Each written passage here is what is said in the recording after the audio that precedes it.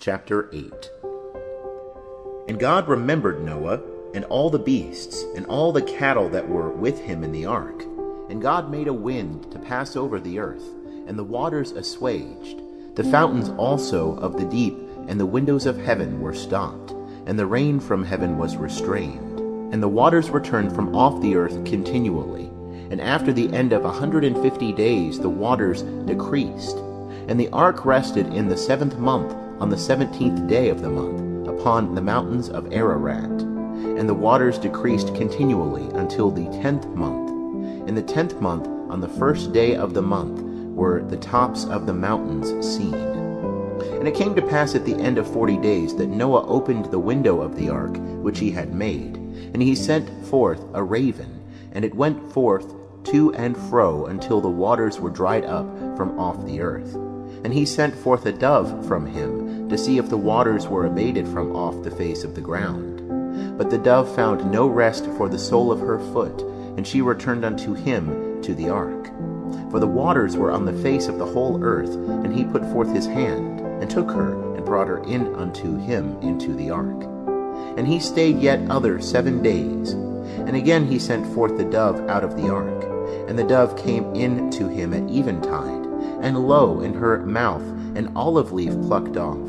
So Noah knew that the waters were abated from off the earth. And he stayed yet other 7 days, and sent forth the dove, and she returned not again unto him any more. And it came to pass in the 601st year, in the 1st month, the 1st day of the month, the waters were dried up from off the earth. And Noah removed the covering of the ark, and looked, and behold, the face of the ground was dried. And in the 2nd month, on the 27th day of the month, was the earth dry. And God spake unto Noah, saying, Go forth from the ark, thou and thy wife, and thy sons' wives with thee. Bring forth with thee every living thing that is with thee of all flesh, both birds and cattle, and every creeping thing that creepeth upon the earth, that they may breed abundantly in the earth, and be fruitful and multiply upon the earth. And Noah went forth, and his sons, and his wife, and his sons' wives with him, every beast, every creeping thing, and every bird, whatsoever moveth upon the earth, after their families went forth out of the ark. And Noah builded an altar unto Jehovah, and took of every clean beast, and of every clean bird, and offered burnt offerings on the altar. And Jehovah smelled the sweet savor, and Jehovah said in his heart, I will not again curse the ground any more for man's sake, for that the imagination of man's heart is evil from his youth. Neither will I again smite any more everything living, as I have done. While the earth remaineth, seed time and harvest, and cold and heat, and summer and winter, and day and night, shall not cease. End of chapter 8. Chapter 9. And God blessed Noah and his sons, and said unto them, Be fruitful, and multiply, and replenish the earth. And the fear of you and the dread of you shall be upon every beast of the earth, and upon every bird of the heavens, with all wherewith the ground teemeth, and all the fishes of the sea into your hand are they delivered. Every moving thing that liveth shall be food for you, as the green herb have I given you all. But flesh with the life thereof, which is the blood thereof, shall ye not eat. And surely your blood, the blood of your lives, will I require. At the hand of every beast will I require it. And at the hand of man, even at the hand of every man's brother, will I require the life of man. Whoso sheddeth man's blood, by man shall his blood be shed. For in the image of God made he man. In you be ye fruitful, and multiply. Bring forth abundantly in the earth, and multiply therein. And God spake unto Noah, and to his sons with him, saying, And I, behold, I establish my covenant with you, and with your seed after you, and with every living creature that is with you, the birds, the cattle, and every beast of the earth with you, of all that go out of the ark, even every beast of the earth. And I will establish my covenant with you, neither shall all flesh be cut off any more by the waters of the flood, neither shall there any more be a flood to destroy the earth. And God said, This is the token of the covenant which I make between me and you and every living creature that is with you for perpetual generations. I do set my bow in the cloud, and it shall be for a token of a covenant between me and the earth. And it shall come to pass, when I bring a cloud over the earth, that the bow shall be seen in the cloud, and I will remember my covenant, which is between me and you, and every living creature of all flesh. And the waters shall no more become a flood to destroy all flesh. And the bow shall be in the cloud, and I will look upon it, that I may remember the everlasting covenant between God and every living creature of all flesh that is upon the earth. And God said unto Noah, This is the token of the covenant, which I have established between me and all flesh that is upon the earth. And the sons of Noah that went forth from the ark were Shem, and Ham, and Japheth. And Ham is the father of Canaan. These three were the sons of Noah, and of these was the whole earth overspread. And Noah began to be a husbandman, and planted a vineyard. And he drank of the wine, and was drunken, and he was uncovered within his tent. And Ham, the father of Canaan, saw the nakedness of his father, and told his two brethren without. And Shem and Japheth took a garment, and laid it upon both their shoulders, and went backward, and covered the nakedness of their father. And their faces were backward, and they saw not their father's nakedness. And Noah awoke from his wine, and knew what his youngest son had done unto him. And he said, Cursed be Canaan, a servant of servants shall he be unto his brethren. And he said, Blessed be Jehovah, the God of Shem, and let Canaan be his servant. God enlarge Japheth, and let him dwell in the tents of Shem, and let Canaan be his servant. And Noah lived after the flood 350 years, and all the days of Noah were 950 years, and he died. End of chapter 9. Chapter 10. Now these are the generations of the sons of Noah, namely of Shem, Ham, and Japheth, and unto them were sons born after the flood.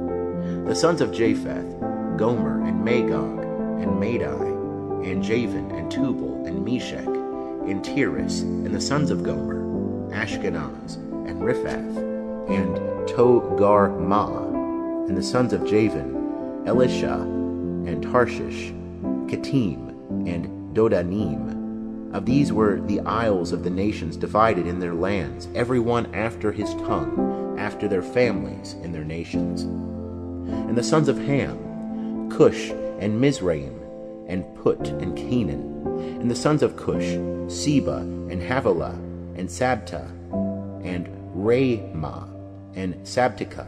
And the sons of Ramah, Sheba, and Dedan. And Cush begat Nimrod. He began to be a mighty one in the earth. He was a mighty hunter before Jehovah. Wherefore it is said, Like Nimrod, a mighty hunter before Jehovah. And the beginning of his kingdom was Babel, and Erech, and Akkad, and Calneh, in the land of Shinar. Out of that land he went forth into Assyria, and builded Nineveh, and Rehoboth-ir, and Calah, and Resen between Nineveh and Calah. The same is the great city. And Mizraim begat Ludim, and Anamim, and Lehapim, and Naphtuhim, and Pathrusim, and Casluhim, whence went forth the Philistines, and Caphtorim. And Canaan begat Sidon, his firstborn, and Heth, and the Jebusite, and the Amorite, and the Girgashite, and the Hivite, and the Archite, and the Sinite, and the Arvadite, and the Zemarite, and the Hamathite. And afterward were the families of the Canaanites spread abroad. And the border of the Canaanite was from Sidon, as thou goest toward Gerar unto Gaza, as thou goest toward Sodom and Gomorrah, and Admah and Zeboim unto Lasha. These are the sons of Ham after their families, after their tongues, in their lands, in their nations. And unto Shem, the father of all the children of Eber, the elder brother of Japheth, to him also were children born. The sons of Shem, Elam, and Asher, and Arpachshad, and Lud, and Aram. And the sons of Aram, Uz, and Hul, and Gether, and Mash. And Arpachshad begat Shelah, and Shelah begat Eber. And unto Eber were born 2 sons. The name of the one was Peleg, for in his days was the earth divided. And his brother's name was Joktan. And Joktan begat Almodad, and Sheleph, and Hazarmaveth, and Jirah, and Hadoram, and Uzal, and Diklah, and Obal, and Abimael, and Sheba, and Ophir, and Havilah, and Jobab. All these were the sons of Joktan, and their dwelling was from Mesha, as thou goest toward Sephar, the mountain of the east. These are the sons of Shem, after their families, after their tongues, in their lands, after their nations. These are the families of the sons of Noah, after their generations, in their nations, and of these were the nations divided in the earth after the flood. End of chapter 10. Chapter 11. And the whole earth was of one language and of one speech. And it came to pass, as they journeyed east, that they found a plain in the land of Shinar, and they dwelt there. And they said one to another, Come, let us make brick and burn them thoroughly. And they had brick for stone, and slime had they for mortar. And they said, Come, let us build us a city, and a tower, whose top may reach unto heaven. And let us make us a name, lest we be scattered abroad upon the face of the whole earth. And Jehovah came down to see the city, and the tower which the children of men builded. And Jehovah said, Behold, they are one people, and they have all one language, and this is what they begin to do. And now nothing will be withholden from them, which they purpose to do. Come, let us go down and there confound their language, that they may not understand one another's speech.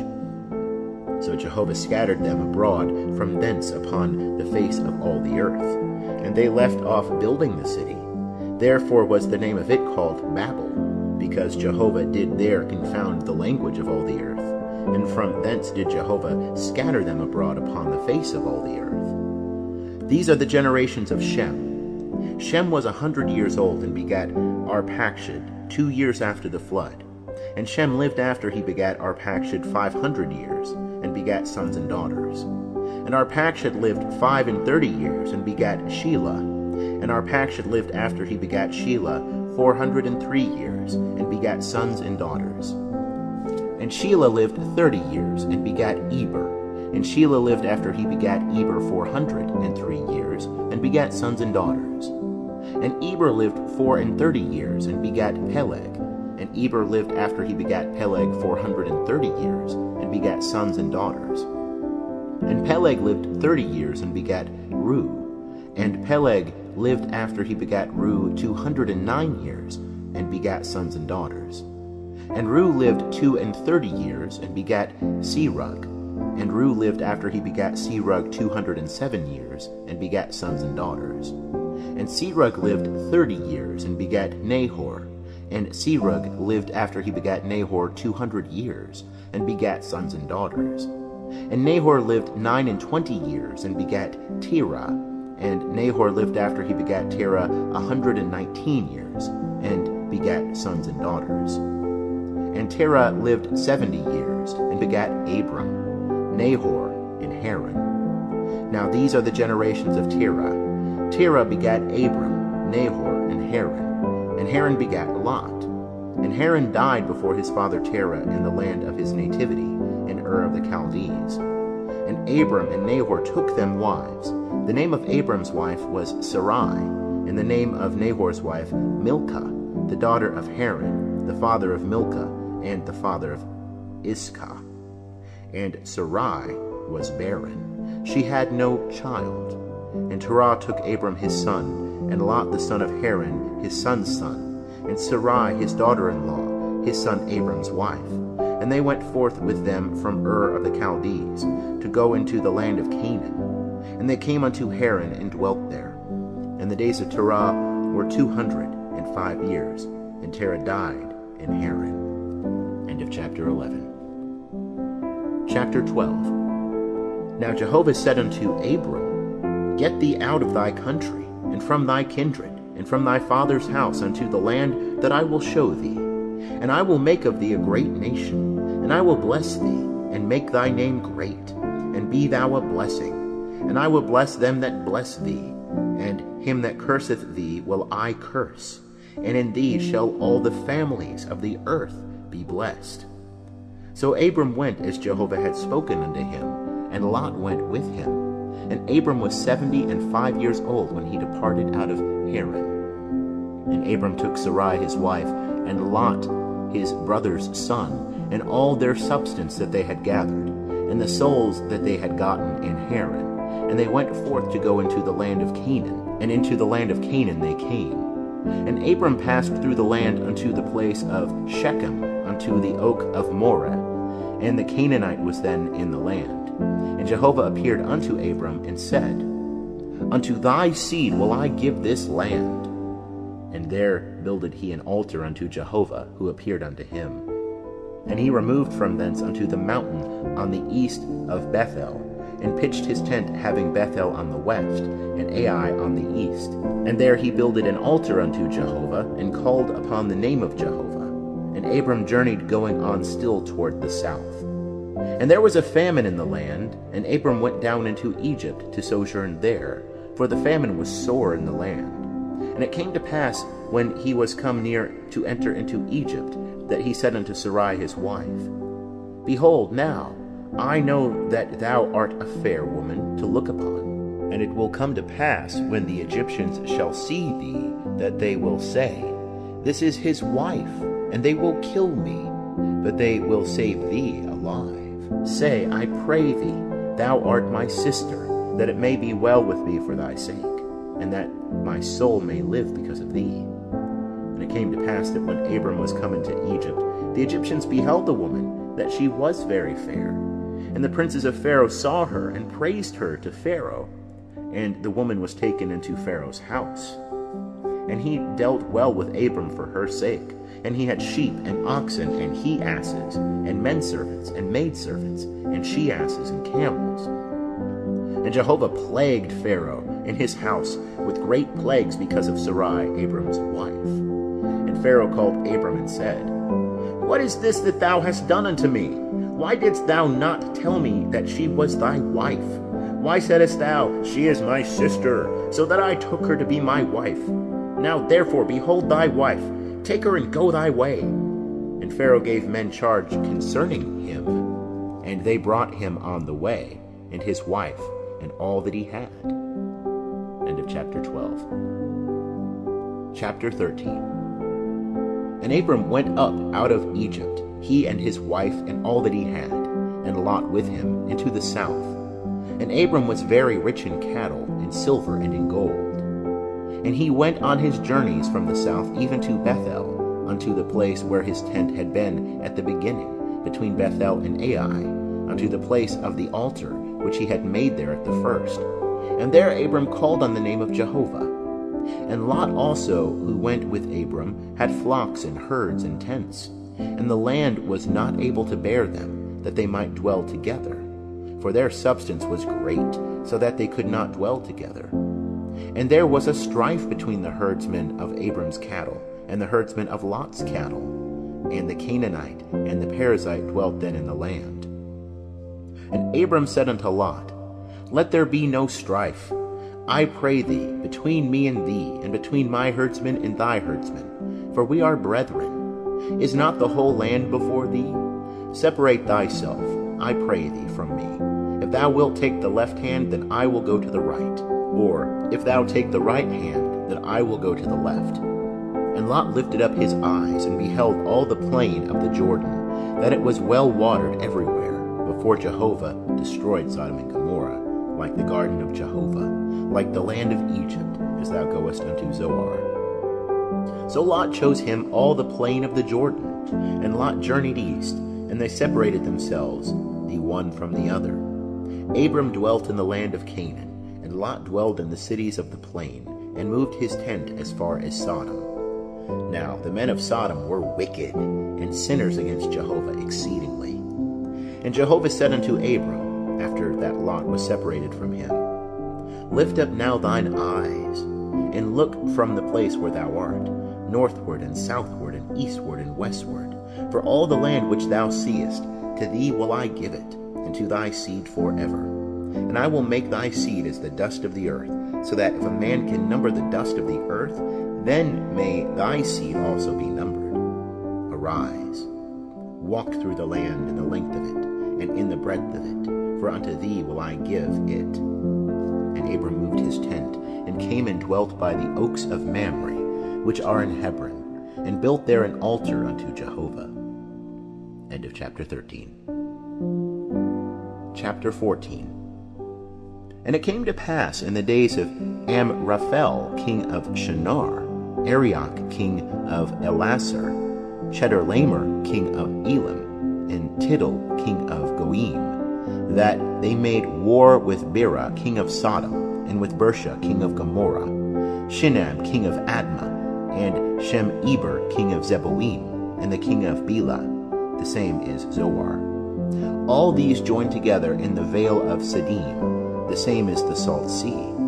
12 years they served Chedorlaomer, and in the 13th year they rebelled. And in the 14th year came Chedorlaomer and the kings that were with him, and smote the Rephaim, and Ashtaroth Karnaim, and the Zuzim in Ham, and the Emim in Shaveh Kir-e-Athaim, and the Horites in their Mount Seir, unto El Paran, which is by the wilderness. And they returned and came to Enmishpat, the same is Kadesh, and smote all the country of the Amalekites, and also the Amorites that dwelt in Hazazon Tamar. And there went out the king of Sodom, and the king of Gomorrah, and the king of Admah, and the king of Zeboim, and the king of Bela, the same is Zoar. And they set the battle in array against them in the vale of Siddim, against Chedorlaomer, king of Elam, and Tidal, king of Goim, and Amraphel, king of Shinar, and Arioch, king of Elasar, 4 kings against the 5.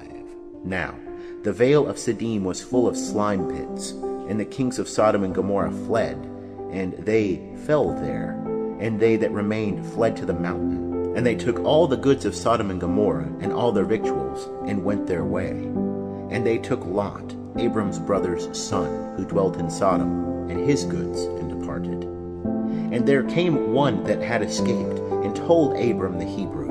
Now he dwelt by the oaks of Mamre, the Amorite, brother of Eshcol, and brother of Aner, and these were confederate with Abram. And when Abram heard that his brother was taken captive, he led forth his trained men, born in his house, 318, and pursued as far as Dan. And he divided himself against them by night, he and his servants, and smote them, and pursued them unto Hobah, which is on the left hand of Damascus. And he brought back all the goods, and also brought back his brother Lot, and his goods, and the women also, and the people. And the king of Sodom went out to meet him after his return from the slaughter of Chedorlaomer, and the kings that were with him at the vale of Shaveh, the same as the king's vale. And Melchizedek, king of Salem, brought forth bread and wine, and he was priest of God Most High. And he blessed him and said, Blessed be Abram of God Most High, possessor of heaven and earth. And blessed be God Most High, who hath delivered thine enemies into thy hand. And he gave him 1/10 of all. And the king of Sodom said unto Abram, Give me the persons, and take the goods to thyself. And Abram said to the king of Sodom, I have lifted up my hand unto Jehovah, God Most High, possessor of heaven and earth, that I will not take a thread, nor a shoe latchet, nor aught that is thine, lest thou shouldest say, I have made Abram rich. Save only that which the young men have eaten, and the portion of the men that went with me, Aner, Eshcol, and Mamre, let them take their portion. End of chapter 14. Chapter 15. After these things the word of Jehovah came unto Abram in a vision, saying, Fear not, Abram, I am thy shield, and thy exceeding great reward. And Abram said, O Lord Jehovah, what wilt thou give me, seeing I go childless? And he that shall be possessor of my house is Eliezer of Damascus.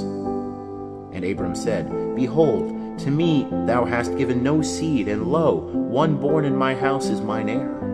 And behold, the word of Jehovah came unto him, saying, This man shall not be thine heir, but he that shall come forth out of thine own bowels shall be thine heir. And he brought him forth abroad and said, Look now toward heaven, and number the stars, if thou be able to number them. And he said unto him, So shall thy seed be.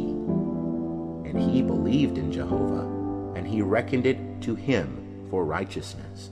And he said unto him, I am Jehovah that brought thee out of Ur of the Chaldees, to give thee this land to inherit it. And he said, O Lord Jehovah, whereby shall I know that I shall inherit it? And he said unto him, Take me a heifer 3 years old, and a she-goat 3 years old, and a ram 3 years old, and a turtle dove, and a young pigeon. And he took him all these, and divided them in the midst, and laid each half over against the other. But the birds divided he not. And the birds of prey came down upon the carcasses, and Abram drove them away. And when the sun was going down, a deep sleep fell upon Abram, and lo, a horror of great darkness fell upon him. And he said unto Abram, Know of a surety that thy seed shall be sojourners in a land that is not theirs, and shall serve them, and they shall afflict them 400 years. And also that nation whom they shall serve will I judge, and afterward shall they come out with great substance. But thou shalt go to thy fathers in peace. Thou shalt be buried in a good old age. And in the 4th generation they shall come hither again, for the iniquity of the Amorite is not yet full. And it came to pass that when the sun went down, and it was dark, behold, a smoking furnace and a flaming torch that passed between these pieces. In that day Jehovah made a covenant with Abram, saying, Unto thy seed have I given this land, from the river of Egypt unto the great river, the river Euphrates, the Kenite, and the Kenizzite, and the Cadmonite, and the Hittite, and the Perizzite, and the Rephaim, and the Amorite, and the Canaanite, and the Girgashite, and the Jebusite. End of chapter 15.